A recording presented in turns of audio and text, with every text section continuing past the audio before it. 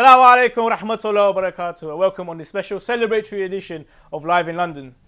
We'd like to take this opportunity to congratulate you and send our congratulations to you and your family and also the Imam of our time on this auspicious occasion of the Waladat of Sayyida Zainab alayhi salam. On today's show, we'll have our discussion. Later, we'll be joined by our special guest, Sayyid Haydar Jizani, to hear his beautiful voice and some recitation on Sayyida Zainab.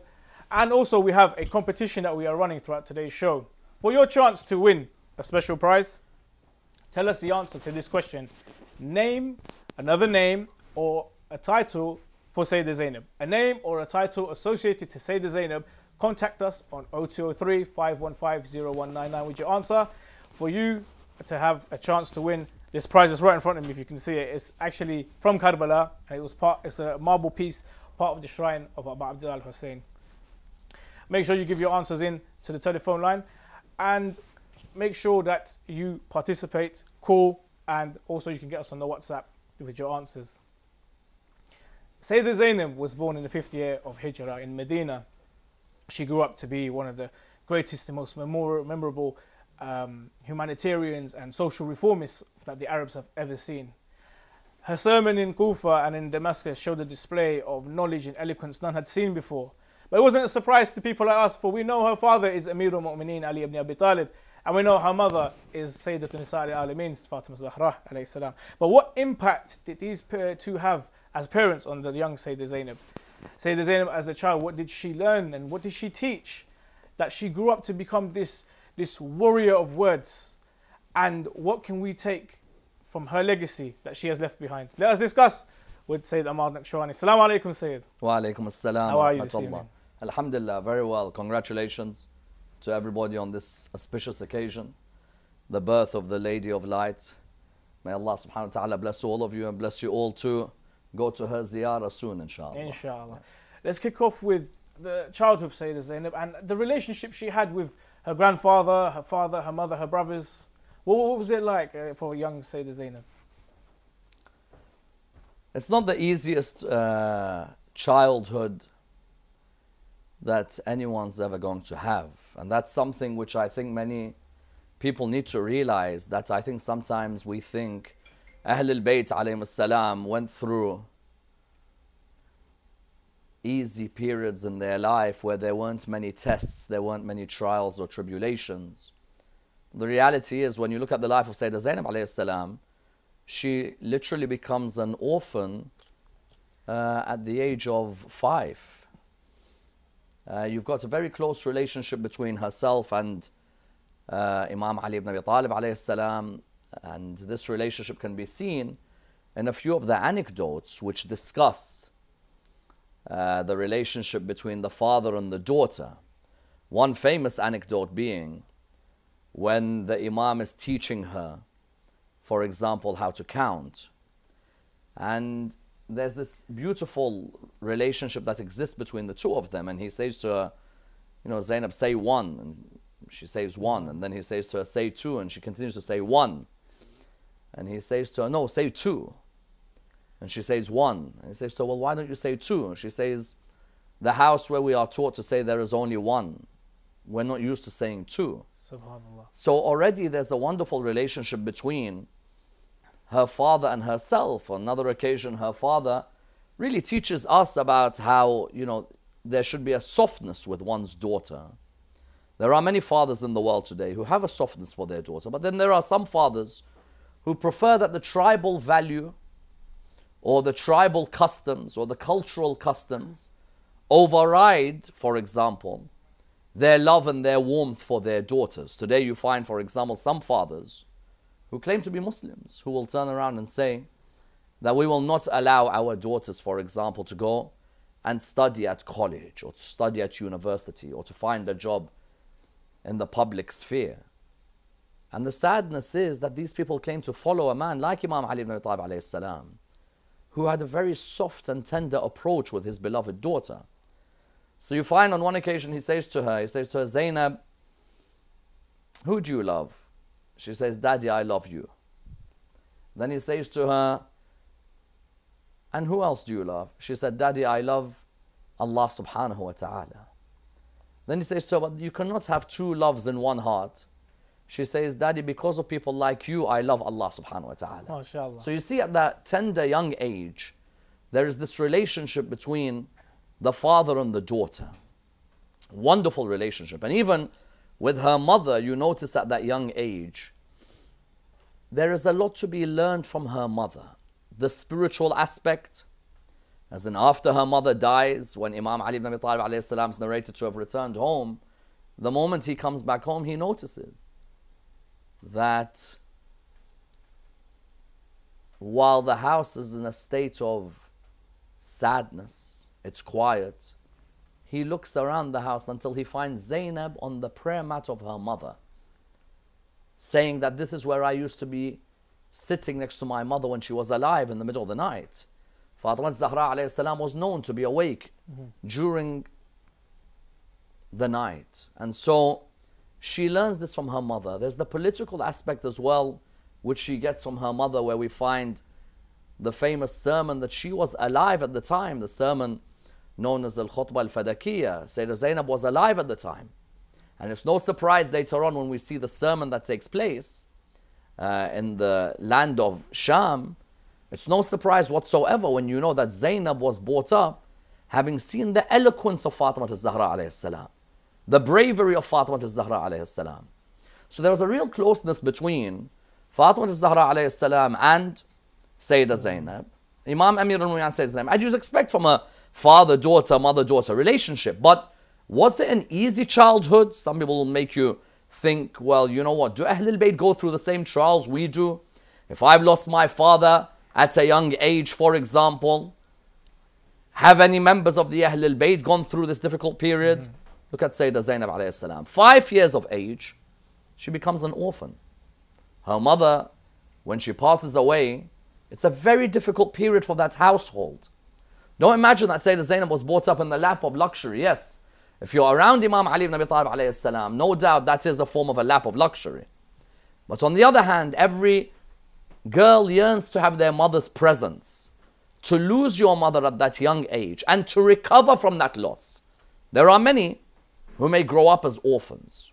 Her grandfather grew up as an orphan, but he recovered from that loss. Sometimes the biggest test is not having the loss, but rather, can you recover?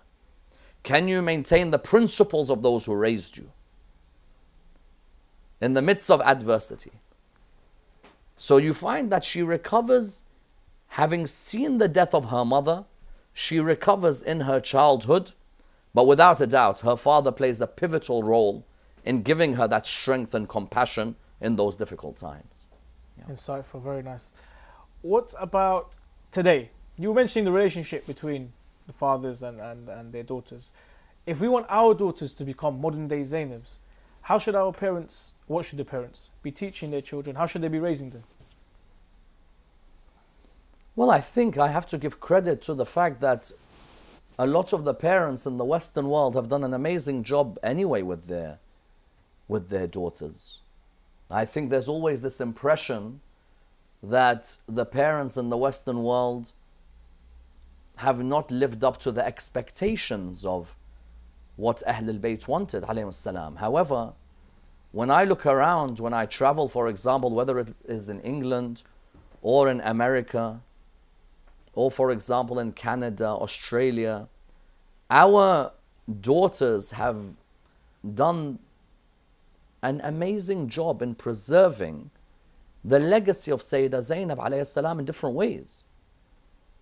We sometimes are our worst critics in our community. We love to try and find ways of attacking the members of our community. Whereas on the contrary, if you look around at, for example, Ahlul Bayt societies in this country, university societies that are named after the Ahlul Bayt, look how many of our sisters represent Sayyidah Zainab alayhi salam by organizing lectures, organizing seminars, organizing programs where knowledge is gained. As in, what is living the legacy of Zainab alayhi salam, but to ensure that the legacy and the heritage of the Prophet, peace be upon him, and his family, and the Quran is preserved in society. If I look in this country, whether you travel from, for example, London, and you go towards, you go up north, you find that we have preserved the legacy of Sayyidah Zainab in the most amazing way. In Canada, for example, I lectured in the Afghani community in Canada, and amongst the organizers who had invited me was one of the ladies of the community. Already they're doing a magnificent job trying to preserve the teachings of the Ahlul Bayt alayhim salam. Likewise, you have, for example, in Australia, many of the programs they have in Muharram, in the English language, you'll find that the MC of the program, in many cases, is somebody who is representing Sayyidah Zainab alayhi salam with her social modesty, with her knowledge, with her physical modesty. And so wherever we're looking at the moment, I think we're doing a great job in preserving that legacy.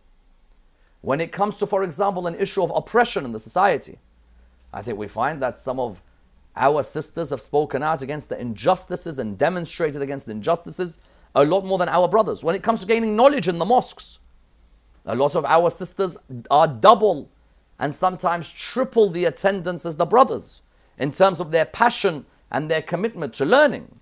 So when a person tells me, how can we? The first answer I'm going to give is by saying we already are doing a brilliant job. Believe you me, there are sisters in the West who are more knowledgeable about the Ahlul Bayt alayhim salam than their cousins in the Middle East, for example. There are some whose hijab is even better than their cousins in the Middle East, for example. Or their cousins in India or in Pakistan, for example. Definitely. So already a lot of the sisters are preserving that legacy, be it in the spreading of knowledge, dissemination of knowledge, be it in being politically active, be it in serving the community. Many of our sisters are doing amazing work on all these fronts. Yeah. Excellent. Sayyidah Zainab is known as Alima غير معلم and Fahima غير مفهم. What do these mean? I mean, what are they trying to indicate and describe about Sayyidah Zainab? Yeah, these are the famous words of Imam Zain al-Abidin alayhi salam. Imam Zain al-Abidin, in his praise of Sayyidah Zainab, his auntie, said in the famous lines, عم زينب أنت عالمة غير معلمة وفهمة غير مفهمة. My auntie Zainab, you are learned without having been taught, and a scholar without requiring explanation. These are very deep lines from Imam Zain al-Abidin alayhi salam. I personally believe the greatest accolade ever given to Sayyidah Zainab alayhi salam was these lines from Imam Zain al-Abidin alayhi salam. That my auntie Zainab, you are learned without having been taught. Someone asked the question, how can someone be learned without having been taught?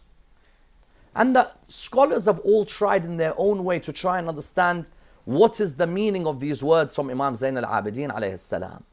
What is the Imam intent on saying?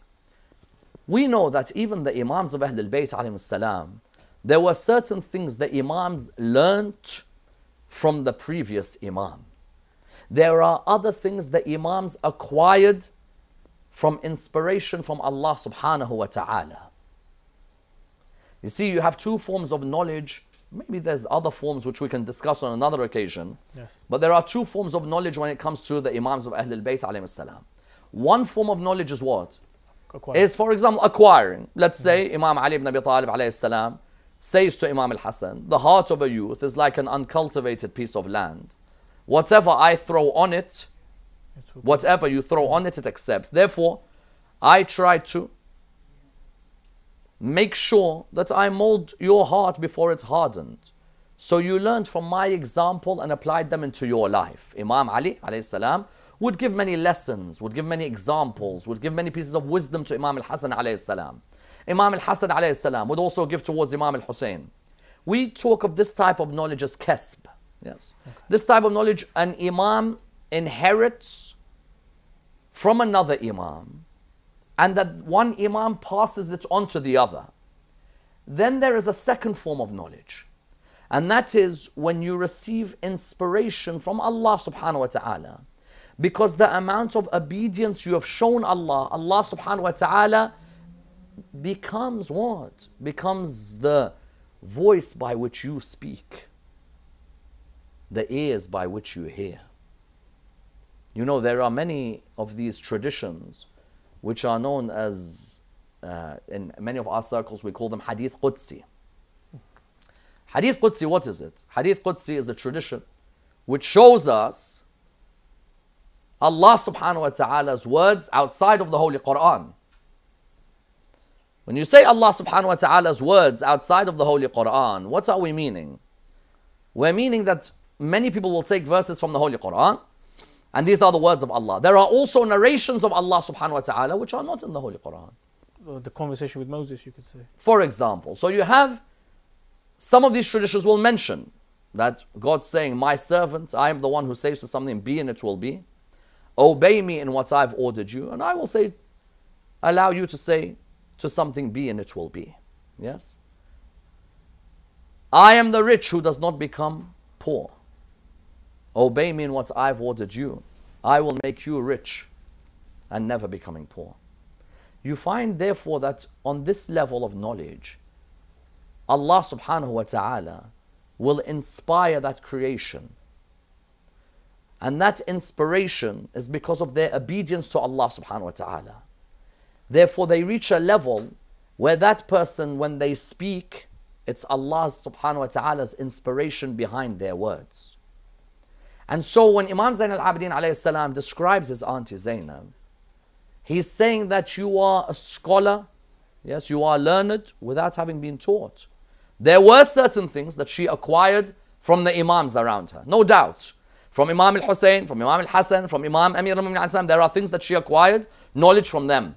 But you can also get to a stage where Allah subhanahu wa ta'ala begins to inspire you. You look at that sermon in Sham. That sermon in Sham is not something anyone can just pull off. You would have had to have been raised in the house of purity, the house of knowledge, and then after that, not just the house of purity and knowledge, but also Allah subhanahu wa ta'ala begins to inspire you to have that knowledge at that moment. At the same time, فَهِمَ غَيْرُ مُفَهَّمَ, she's able to understand not just the world of knowledge, but understand every situation at every moment. The depths of that situation, she's able to maintain her discipline at all times. That again comes from a certain form of knowledge that is given to her. And that form of knowledge that's given to her, she's seen trials and tribulations, where she's seen the way her parents understood that trial, the way her brother Imam al-Hassan understood his trial, the way Imam al-Hussein alayhi salam understood his trial. So you found that whenever she would see an issue, she'd be able to understand it without requiring anyone else to explain the issue to her. Yes. Fantastic. Sayyidina, without a doubt, Sayyidah Zainab was known as one of the most knowledgeable women in her time. Are there any notable knowledgeable women that we have in Shia history? There are many who are inspired by Sayyidah Zainab alayhi salam, but I don't think they get the credit they deserve in our communities, sadly. We've had many great female scholars of the religion of Islam. And sadly, in my opinion, they've been left behind the scenes. They hardly get any mention. You find, for example, in Iran in the last 100 years, there were two famous mujtahidas, Nusrat Amin and Zahra Sofati. These are famous mujtahidas in Iran. These are ladies who reached the highest level of knowledge in Iran, in the seminary, where they actually reached the level where they were giving ijazas. Wow. But nobody mentions their knowledge. No one discusses it. It's as if when males have achieved great knowledge in Islam, all of them get the mention. I remember Shahid al-Awwal, the author of Al-Lum'a al-Dimashqiyya. We know very well that nobody can become a mujtahid unless they study Al-Lum'a al-Dimashqiyya. Shahid al-Awwal, amongst the backbones in his life, was his wife Ali and their daughter Fatima. The wife Ali and the daughter Fatima were amongst the most learned female scholars in the history of the religion of Islam. And I shouldn't say female scholars, amongst the most learned scholars in the history of the religion. But sadly, you don't see anyone mentioning them. You find, for example, Muhammad Taqi Majlisi had a daughter by the name of Amina, married to Ayatollah Mazandarani. And yet you find nobody mentions that this daughter was amongst the greatest scholars in the history of Al Muhammad. So you've got within the history of the school of Ahlul Bayt many ladies who were inspired by Sayyidah Zainab alayhi salam to reach those highest levels of knowledge. Sadly, in our communities, we don't praise the ladies who have reached the highest levels of knowledge. We don't write their biographies, the biographies of the narrators. Mind you, even the wives of the Imams of Ahlul Bayt alayhi salam, such as Hamida, the wife of Imam al-Sadiq. So much knowledge, hardly ever discussed. But so when you find, for example, you know, the likes of Shahid al-Awwal's wife, his daughter, Ayatollah Mazandarani's wife, you know, the likes of, you know, Nusrat Amin and others, these are amazing scholars who were inspired by Sayyidah Zainab alayhi salam, but sadly do not get the mention they deserve. So why can't they, these ladies, become marjas, and why can we not take fiqh issue and rulings from them? I think there's a social problem why they cannot become a marja. And I personally don't have an issue with it. When I'm looking at the arguments for why a woman cannot become a marja, I must admit the arguments to me, when I read them of the respected ulama, I must admit when I look at some of those, I think to myself that these are arguments where the backdrop of them is really a Middle Eastern worldview on a woman. I remember the great scholar Shamsuddin of Lebanon has a fantastic discussion on a woman becoming a marja. We know the difference between a mujtahid and a marja.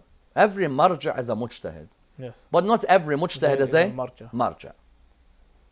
A mujtahid is someone who, for example, has finished the seminary levels known as al-muqaddamat and al-sutuh and bahth al-kharij, and amongst the top scholars of the time may have given that person an ijazah of ijtihad. Yes. A woman and a man in Islam can both become mujtahids. Indeed. Yes, the man would be the mujtahid and the woman would be mujtahidah. So for example, when we mention Nusrat Amin, Zahra Sufati, these are mujtahidas. Someone asked, well, why can't they become maraja? Why is it when we look at the list of the maraja we have in the school of Ahlul Bayt, that list is mainly composed of males? It's only males. So for example, if you look at the names, let's say Ayatollah Muhsin al-Hakim, Ayatollah Muhammad Baqir al-Sadr, Ayatollah al-Khumaini, Ayatollah al-Khoy, Ayatollah Sistani. You look at these names and you're thinking to yourself, this is mainly the names of males. Are you telling me that there are no females at that level in Najaf or Qom? Because we know very well, if I've got a legal issue, a corporate legal issue, or an issue on human rights or immigration law in London, when I go to see the top barrister, or in America, the top lawyer, I don't care if they're a man or a woman. I just want them to win the case. Correct. When I, for example, have an issue with my accounts, I don't care if you're a male accountant or a female accountant. I just want you to resolve my accounts, audit my accounts. Find me as many loopholes as possible in my accounts. If, for example, when I'm looking at going to the top hospital in London and say that my sibling or my wife, for example, has got an issue, what am I going to do? Do I care if a woman or a man is the chief consultant? In that situation, I need one of them to help. Why is it that rationally, if you look at the path of the rationals in the world today, when we go for the person of the top field, we don't care if it's a male or female. But when it comes to the Muslim world, when it comes to the mufti or the qadi or the chief judge or the marja', it always has to be a male. Now, some try to posit certain arguments. Some said, for example, if you look within the Holy Quran, Allah subhanahu wa ta'ala says, الرجال قوامون على النساء. Men are قوامون over women. Now this word قوامون, some try to argue قوامون means authority. So men have authority over women. So they said if Allah subhanahu wa ta'ala in the Quran says that men have authority over women, what does that mean? That means that men have to always be the top. Because Allah has said in the Quran that الرجال قوامون على النساء. Shams ad-Din replies interestingly by saying قوامون doesn't necessarily mean authority. قوامون means they are the ones who protect or maintain the woman, because the financial obligation on them is they have to maintain their wives. As you know, in Islam, a woman does not have to work. In Islam, a woman does not have to work. And even whatever she earns from working belongs to her. Goes to her. There is no obligation on her for her to have to work. We know very well that the man is the one who has to maintain. So Shams ad-Din replies by saying something interesting. He says that if you're saying now that a woman cannot become a marja' because the Quran says الرجال قوامون على النساء, but الرجال قوامون doesn't mean authority. قوامون means maintainers. Men are to maintain their wives. What that got to do with authority? That's number one. A second argument is that some of them said that there's a tradition within the world of hadith. And that tradition says that the Prophet Muhammad, peace be upon him, his family, said, whoever leaves their affairs in the hands of a woman, yes, which nation leaves its affairs in the hands of a woman, that nation will perish. Now, some said, look, if the Prophet Muhammad, peace be upon him, his family, said, if a nation leaves its affairs in the hands of a woman, that nation will perish, that means a woman can never ever be the highest authority. Again, what's the reply? There's a reply that can be there. And the reply is very clear. That was in reference to the daughter of Kisra, the king of Persia, who had ruined her dad's kingdom. So when the Prophet said, you leave the nation in the hands of a woman, that's contextual, not absolute.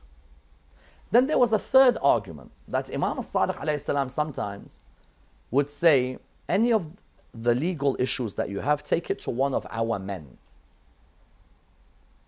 So the person turned around and said, some of the Maraja said, if Imam as-Sadiq says when you have a legal issue, take it to one of our men, that means only men can answer legal issues.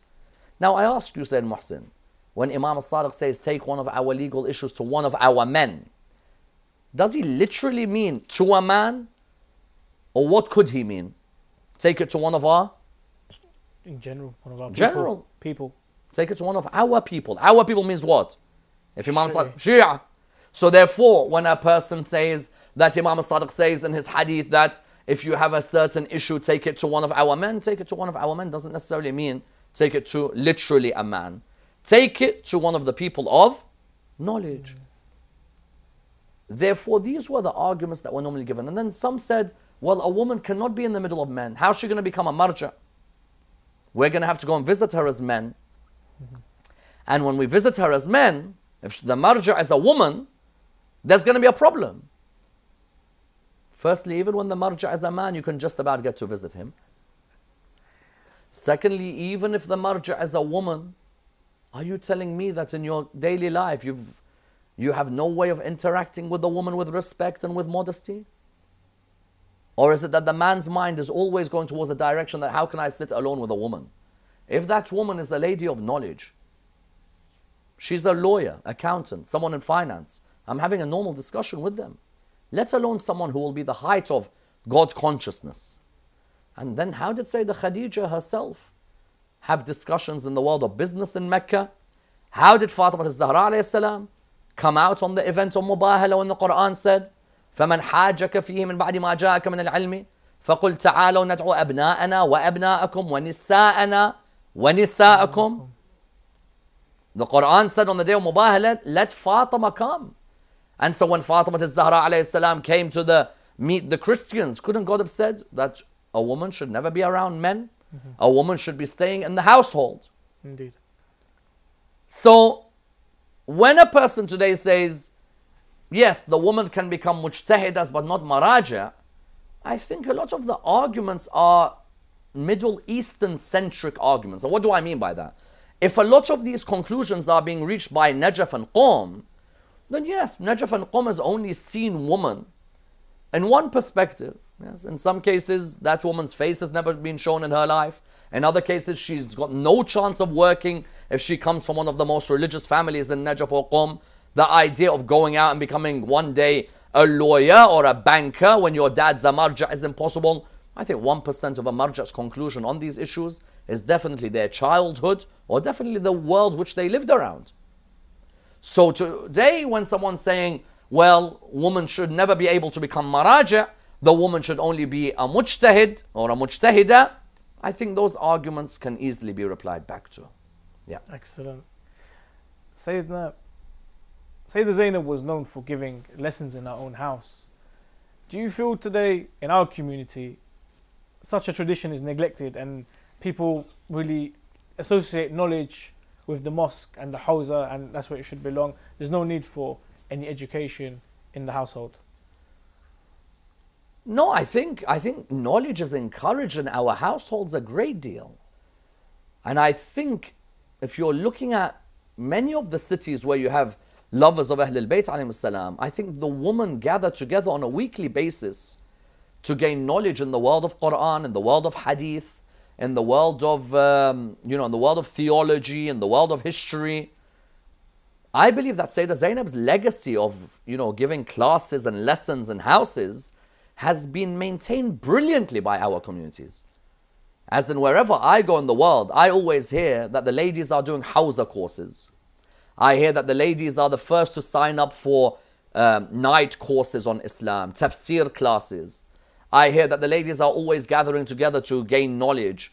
So I don't think we've really neglected it. I do certainly, however, hope that the generation that's under, I would say, 35, I do hope they can try and gather together as much as possible and not just rely on the mosques to do the programs. Yes, it's great if the mosques have a program, but try once a month to try and gather everyone together. Sometimes the gathering is not just about gaining knowledge. It's also to bring that sense of walaya with one another. Not wilaya, walaya. Wilaya is the authority of Ahlul Bayt. Walaya is the love to be shown by the lovers of Ahlul Bayt with one another. And I think that age group under 35, I know sometimes it's difficult when you go to the mosque and some of the mosques are very traditional in their outlook, but that shouldn't stop you gathering together. My first lectures over 17 years ago were in gatherings in houses. Given your age, yeah? Yeah, gatherings in houses, gatherings in the back of garages, sheds. You might see it today and you may see big gatherings and mosques and so on, but we all started somewhere where we had a camaraderie amongst each other. Humble beginnings. So I think that we should praise a lot of our sisters and a lot of our mothers whose yearning for knowledge is unbelievable. But at the same time, let's try and make sure that we try and gather on a regular basis and not only rely on the mosques. Fantastic. Inshallah, we encourage the whole community to have small gatherings in their houses and to increase the love of the Ahlul Bayt. Sayyidina, Isma Sughra, what is it? And can we achieve it, or is it exclusive to certain people only? Yeah, Isma Sughra is normally something which is mentioned in relation to Sayyidah Zainab alayhi salam. That you've got the classic definition of Isma, infallibility, where a person who has the qudra, the ability to commit a sin, chooses not to because of their respect of God and the recognition of the consequences of the act. And in Shi'ism, we are of the belief that the infallibles or the error-free are the prophets and the imams of Ahlul Bayt. Some mention that there are certain personalities who can reach a minor level of isma. Imagine now you have a marja' who you respect very highly. That marja' who you respect very highly, if someone said to you, I saw him do this, your first reaction will be, no way. If they were to mention something negative about him, your first reaction would be, no way. because you've in a way afforded a certain level of infallibility to them because of their obedience and their respect of Allah subhanahu wa ta'ala. Likewise, when people come to define Asmat al-Sughra, what is the definition? The definition is that there are certain people, because of their obedience to Allah subhanahu wa ta'ala, Allah bestows upon them a grace where He protects them from the world of sin. And Sayyidah Zainab alayhi salam, Aba al-Fadl, Al-Abbas alayhi salam, others are of those who reached a level in their life where you could tell that their words became the Quran only, their actions became the Quran. You know, they were a reflection of the Quran and of the Sunnah of the Prophet, peace be upon his family, in every single thing that they did. So therefore, when someone's saying Asbat al-Sughra, the difference between the main concept of infallibility is that one, for example, is showered upon that personality from Allah subhanahu wa ta'ala. In some cases, from the beginning of their life, it's mentioned, for example, Nabi Isa alayhi salam, right from the beginning. And some of the theologians say, well, if Isa is bestowed with Asma from the beginning, where he says, Inni Abdullah hatani al-kitab wa ja'alini nabiyya, likewise the prophets of God as well. And so those prophets and those imams would have it bestowed upon them by God because of their mission. But Asmat al-Sughra, you'll find that this could be something which is bestowed upon certain personalities later in their lives because of their continuous obedience to Allah subhanahu wa ta'ala. And we mentioned Hadith al-Qudsi, that I am the one who says to something be and it will be. Obey me in what I've ordered you, I'll make you say to something be and it will be. Yeah. Excellent, Sayyidina.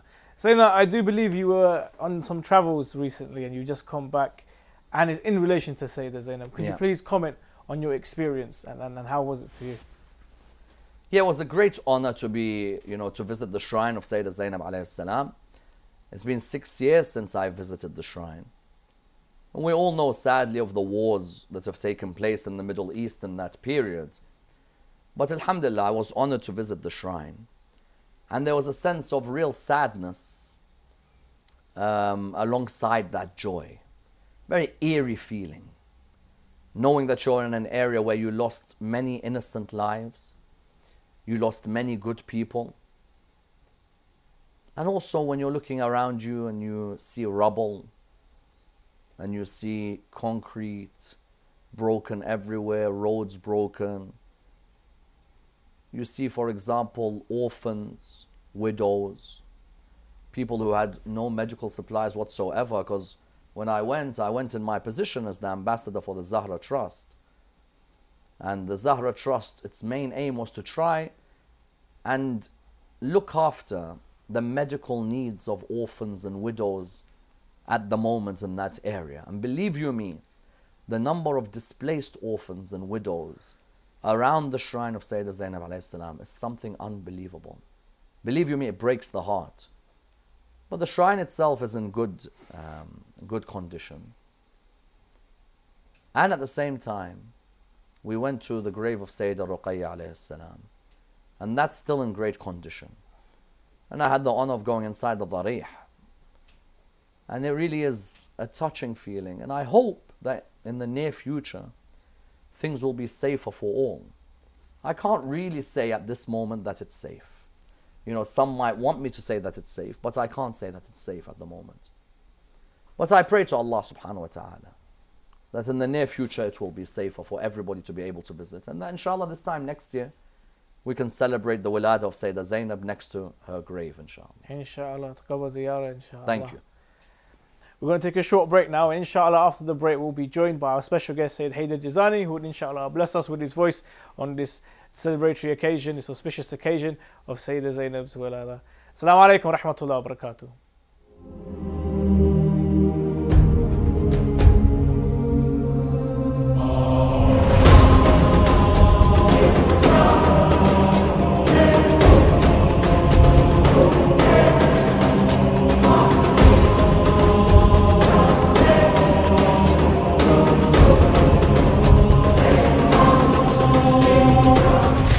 جمال المرتضى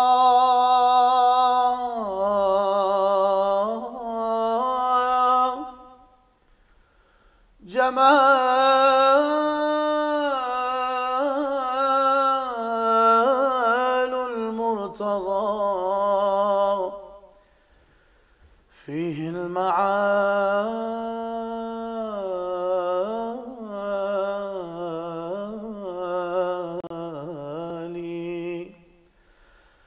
قد أورثتها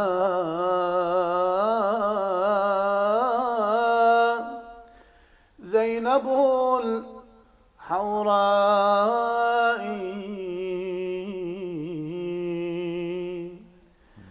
هي أمها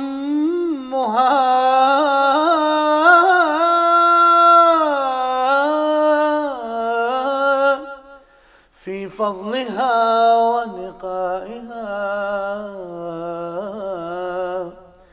هي مهجة السبطين والزهراء هي أمها في فضلها ونقائها هي مهجة السبطين والزهراء في خلقها وجمالها كالمصطفى هي كوثر الإحسان والآلاء هي أخت من ملك الفرات وماؤه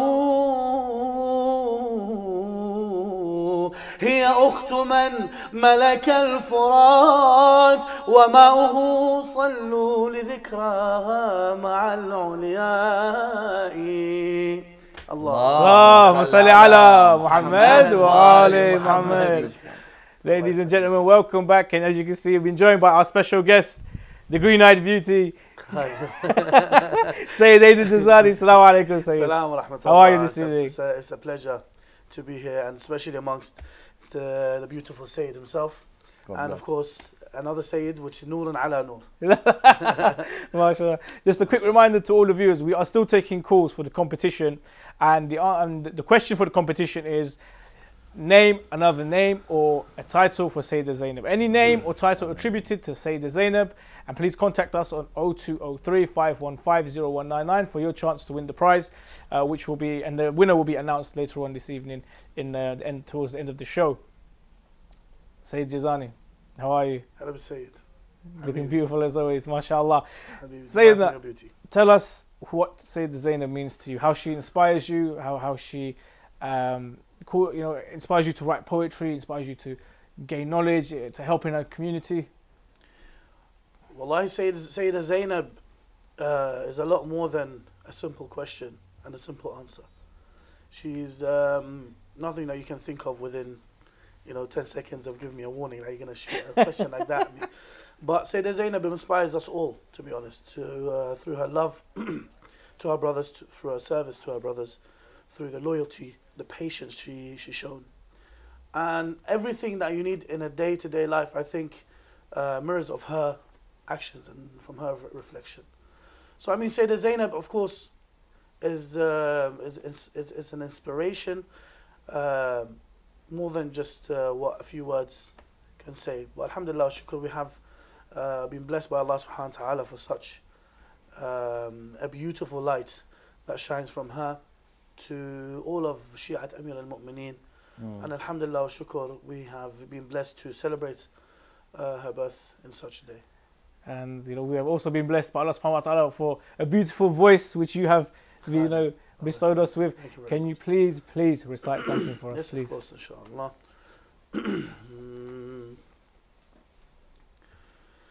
Zainab,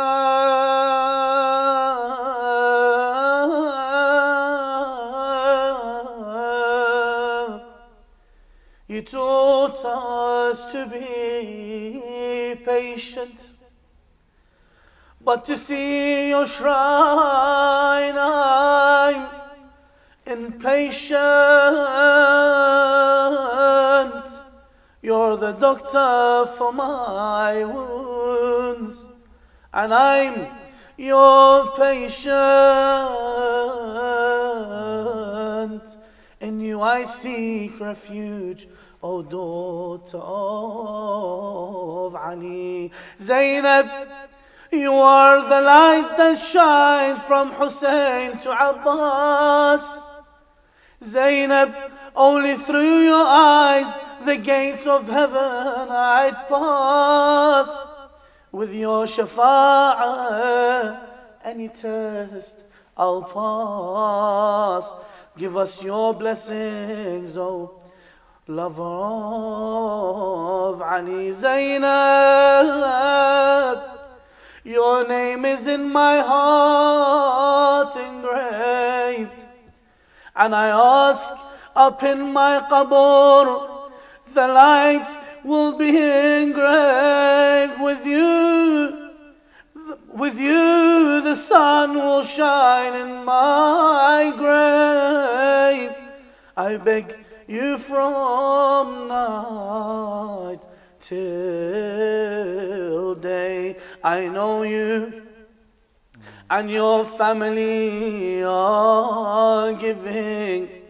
Me and my family for your sake are given. I beg you by Abbas's hands that was given to bless me and give me shafa'ah on the day of judgment.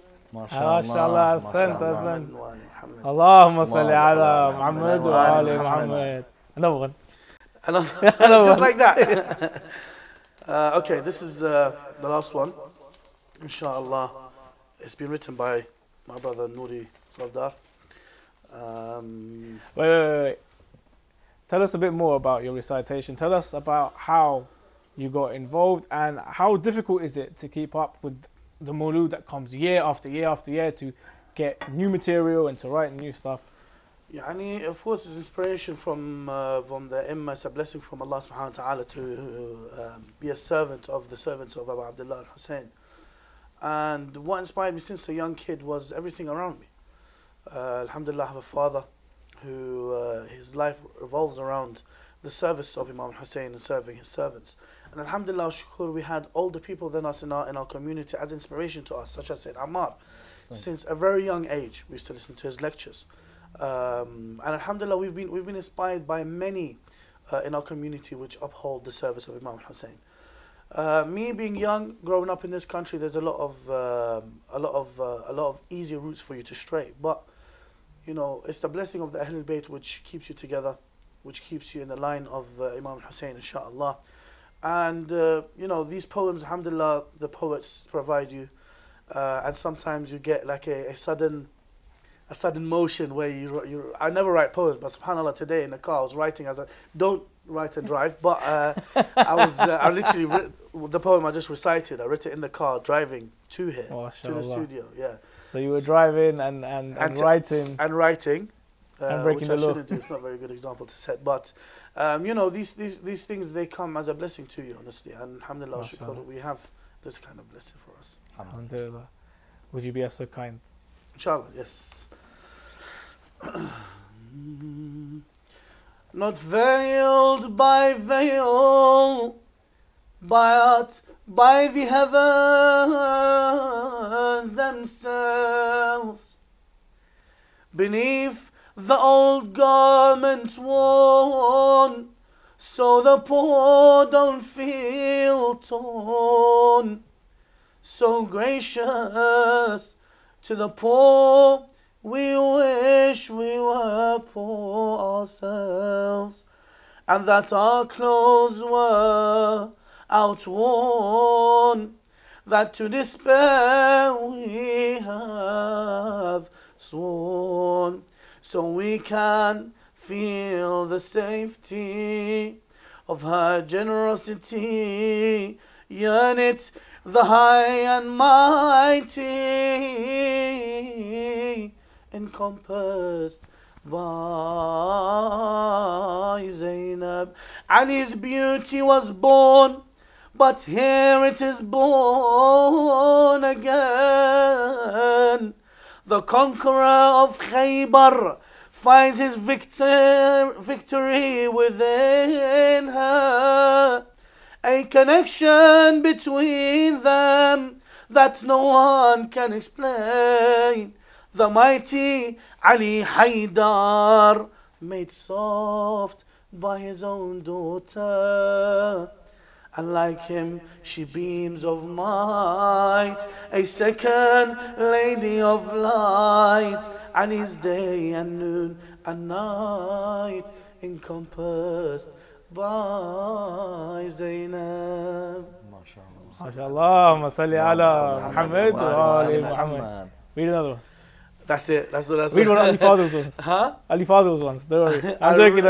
That's it. Sayyid Zani, tell us, how difficult is it sometimes to recite in English? For English is not a Middle Eastern language, nor is it a language that has been touched by Islam the way, you know, we want it to help with the culture. It doesn't have roots in the Middle East. How have you come across those challenges, and how have you overcome those challenges? Well, for me, I started reciting Arabic only, and some parts in Farsi.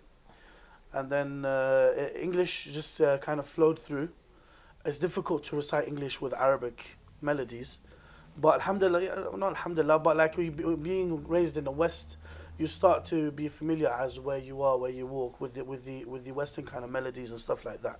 You know what they expect. So it comes out naturally. I mean, this particular poem that Nouri wrote, it was written into a Arabic latmiya kind of style, or anashid kind of style.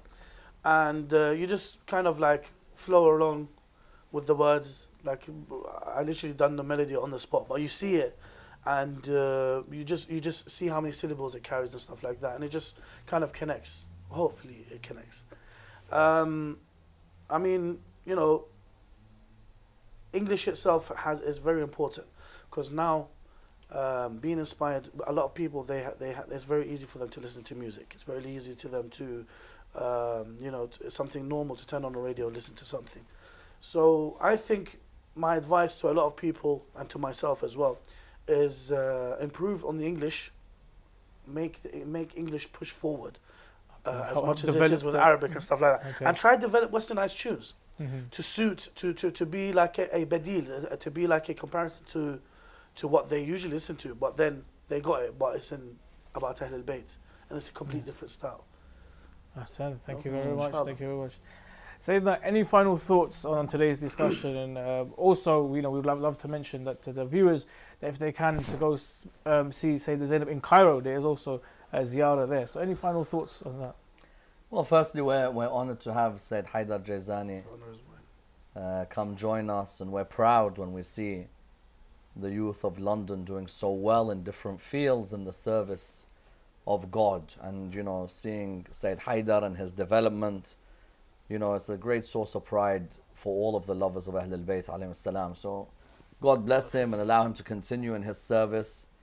And I think, you know, once again, the main thing is for us when it comes to the Ahl al-Bayt alayhi salam, generally, and Sayyida Zainab in particular, is not just to treat them with emotion, but to also build our intellect alongside their traditions and apply them into our life. You know, I think there are lots of people who love Sayyida Zainab, but maybe have never sat at home to read her sermons, you know, be it Kufa, be it Sham, and maybe reflect upon the message within these sermons. And the same goes with Imam Hussein. Many people know he got killed on the 10th of Muharram, and I think 90% of the Shia have never read one supplication that he recited on the 10th of Muharram. So I would hope that looking at the knowledge of the Ahl al-Bayt alayhim salam, rather than just having the emotional attachment, a nice balance is something we can take from a wonderful night like tonight. Ahsan, thank you very much. I do believe that the lines are now closed for our competition, and we're just waiting for the technical team now to bring us the winners, and then inshallah we will do the prize draw on Facebook. But for now, we're going to have to end the show here. Big congratulations to all of you on tonight's auspicious occasion, and inshallah join us again on Friday as we continue our discussions on Risalat al-Huquq with Dr. Ammar Nakshawani. Assalamu alaikum wa rahmatullah wa barakatuh.